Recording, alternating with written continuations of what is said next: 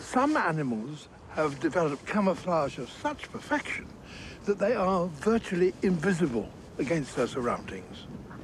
But what happens when those surroundings change? Well, then, of course, the animals have to change too.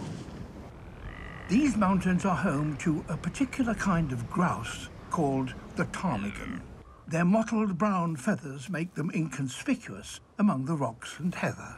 But in winter, these mountains are hard places in which to live. Temperatures drop, and the land can, overnight, be covered by a blanket of snow. When winter comes, they undergo the most extraordinary change. They replace their brown feathers with pure white ones. They do so for a simple reason. They must go unnoticed. They need to hide.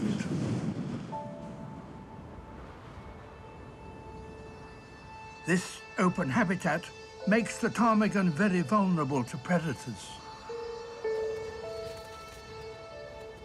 Being the right color is crucial. Now they are invisible even to a keen-eyed eagle.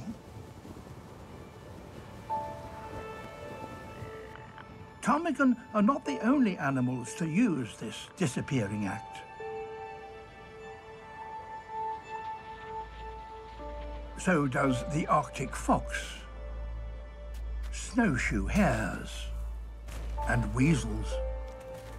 All, with the coming of winter, change their coats and vanish from sight. Their transformation is triggered by the decreasing daylight, and over several weeks, they replace their brown costumes with white ones.